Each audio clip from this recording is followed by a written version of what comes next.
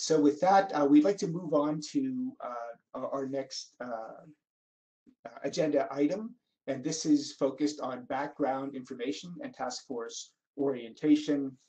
We have three presentations here. We're going to start with Jim Bennett from BOEM, who will present on the BOEM Offshore Renewable Energy Program, or OREP as it is often called. Jim will be followed by Idrissa Boubey, who will be speaking about task forces and the specific charter for the Gulf of Mexico task force, and then a final presentation from David McDuffie from the Office of Renewable Energy Program, and he will be describing the leasing process.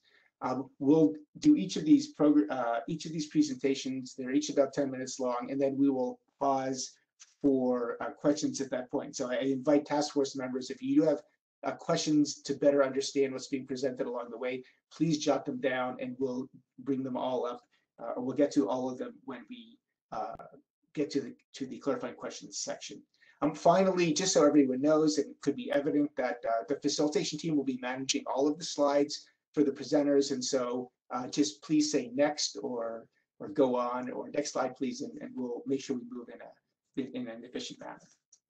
So with that, I will invite Jim Bennett from the Office of Renewable Energy Programs to provide an overview. Okay, well, I think I'm on video and hopefully you can hear me all right.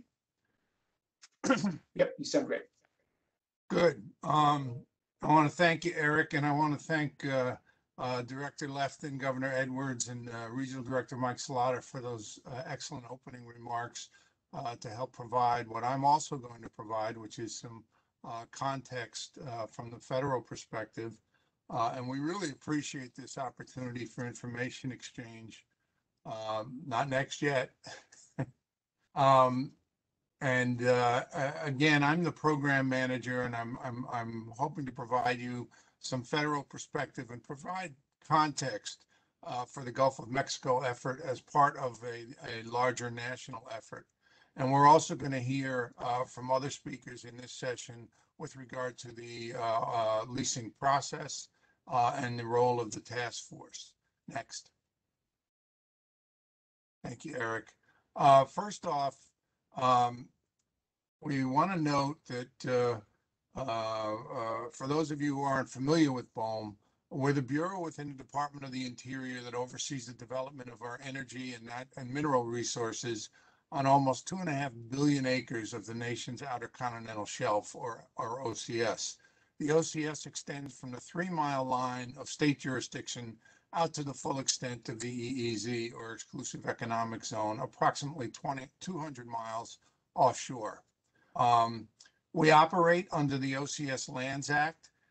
Notably, this is the same act that we operate the oil and gas program, and as modified with the Energy Policy Act of 2005 to generate and lease for energy from sources other than oil and gas.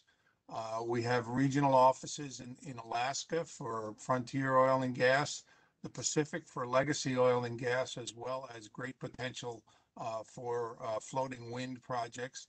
The Gulf of Mexico, of course, which produces, as you're probably aware, 25% of the nation's oil and gas, domestic oil and gas production, and now may be contributing on a renewable basis as well.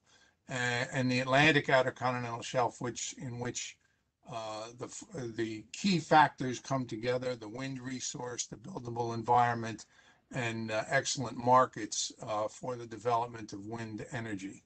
Next. Combined with this, we have very clearly laid out administration goals, and President Biden, through Executive Order 14008, has called for the Interior Department to increase the development of responsible renewable energy on public lands and waters.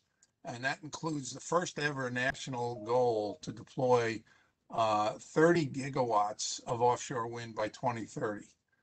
This has a great potential, among other things, of creating nearly 80,000 jobs. Next.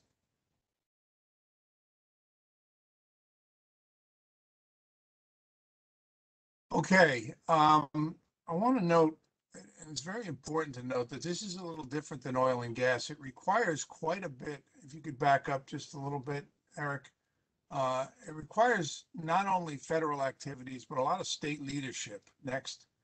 The most obvious example of which is the Block Island Wind Farm, which is actually in state waters, not on the Outer Continental Shelf, but is an initiative that the state moved forward with. That example is also supplemented by, next, state goals, which is critical to this industry because the electricity resource needs to be consumed pretty much as it's generated. Storage is not nearly as ubiquitous as it is in the oil and gas industry. And the states have laid out very aggressive renewable energy goals. But aside from renewable energy goals, next, they've laid out on the East Coast very specific offshore wind targets. And this includes over 9 gigawatts for New York and 7.5 from New Jersey and 5.6 in Massachusetts. And beyond that, which is critically important, next, aside from these targets, they've actually initiated offtake efforts, and these offtake efforts of buying the electrical resource or directing the utilities to buy the electrical resource have really resulted in an explosion of the offshore wind market on the East Coast in the last 5 years. We're looking at goals that exceed 30 gigawatts. And offtake that has already identified over 20 gigawatts. Next.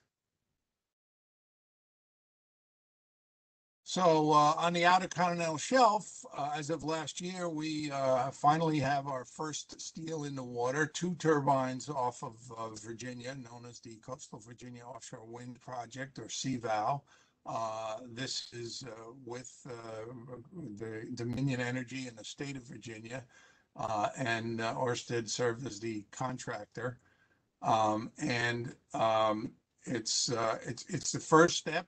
But if you see that little dot out on the horizon, just under the pictures, that's a survey vessel. The day we were offshore, and that was surveying for a construction operations plan for a 2 gigawatt wind farm to be built off of the lessons learned from this pilot project, this research project.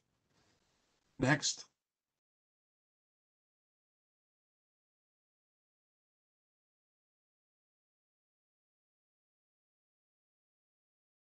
In addition to CVOW, I think it's very important to note that we just approved the Vineyard Wind project, the first commercial scale project off the East Coast. And Vineyard Wind will be submitting a facility design report and a facility installation report to move forward with construction of that project. I want to also note in terms of activities, which are touched on by Director Lefton as well as others, we've conducted 8 competitive lease sales and have 17 active leases. We've approved 11 site assessment plans as well as a general activities plan for the Block Island cable to shore and the research plan for the Coastal Virginia project, or CVOW. 14 COPs have been submitted and 10 are currently under active review. We expect 2 more in the next few months. We've issued 11 guidance documents and we have 15 major environmental studies underway of approximately a total of about $5 million. So we have a lot of activities going on. Next. And with all those activities, this is what we anticipate next over the course of the coming decade.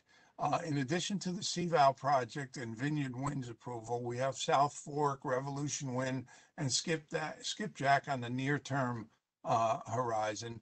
But we're looking at a dozen or more projects, probably more in the neighborhood of 15, maybe as many as 18, over the course of the coming decade to meet the goals that the state has laid out. It's going to be a very active time in the Atlantic region. However, that doesn't come without certain issues as well as opportunities. Next. The most obvious of which is employment. We are looking at 10,000 jobs for a commercial scale wind farm development. We also have industrial synergies, which, as has been pointed out a couple of times, the Block Island project, the foundations were built in Louisiana and barged up to Block Island, to Rhode Island. If you could back up just a little, Eric. And having said that, we also note that the installation vessel is being constructed also in the Gulf of Mexico region. We have turbine size as an issue, a very positive one for electrical production, but it also raises some issues with regard to visibility and impacts. We have transmission issues in that we have to examine whether we're using the most effective way to develop the transmission resource. Okay, and we have radar issues, both commercial and military. In addition to that, we are looking at wildlife issues, such as the northern right whale in the Atlantic. And if you could continue next, please. As I mentioned, visual effects. Coastal communities are certainly concerned about visual effects. And commercial and navigation, which basically defines is a fundamental parameter of where offshore we can develop wind without conflicts. And finally, commercial and recreational fisheries, which is of great concern on the East Coast. But the example that's been set in the Gulf of Mexico is something that we hope to emulate. All of these issues are addressed through a number of different processes, including the National Environmental Policy Act process, as well as National Historic Preservation Act, Endangered Species Act. And we're going to talk a little bit more in just a couple of minutes about that. But all of these issues are addressed largely through interaction with stakeholders in the public, and most importantly, with the intergovernmental state task forces such as this one. So we are looking to build upon the experiences we've had with 15 or so intergovernmental state task forces on the East Coast to develop the program in the Gulf of Mexico. And with that, I will turn it back to you, Eric. And if there's any questions on this, we'll be more than happy to find the answers for you. Okay. Thank you very much, Jim. And again, as I said before, we'll just invite task force members to hold any clarifying questions until after the next two presentations, and then we'll take them in turn. So appreciate that presentation, Jim, very much.